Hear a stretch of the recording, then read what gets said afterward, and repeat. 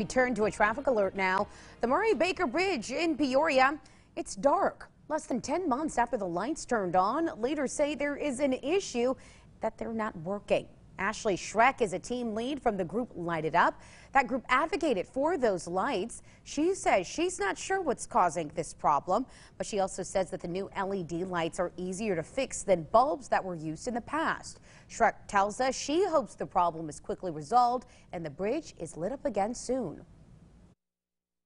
The community really loves the lights. They love seeing why it's lit. They love seeing the ambiance that it creates to the riverfront.